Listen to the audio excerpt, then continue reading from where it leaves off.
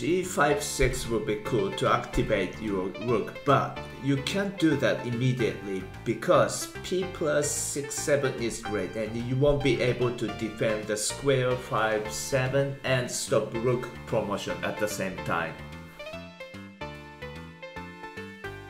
This is great to slow him down, and if he plays pawn drop 6-7 for example, then you can play G5-6.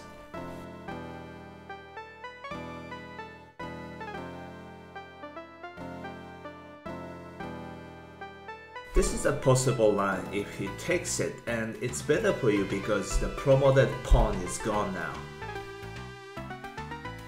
This looks kind of messy, but if you think about what is a good way to annoy your opponent, it helps you find a solution like this. The knight can't go any further, and sometimes it requires you to score a few tactical points bit by bit. This will be your next move to play P3-4 to target the knight. Rear pawn slows him down just like bottom pawn and pawn block. The only difference would be that it works out great against minor pieces too. That's all for this video.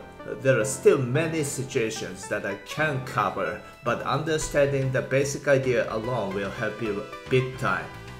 Thanks a lot.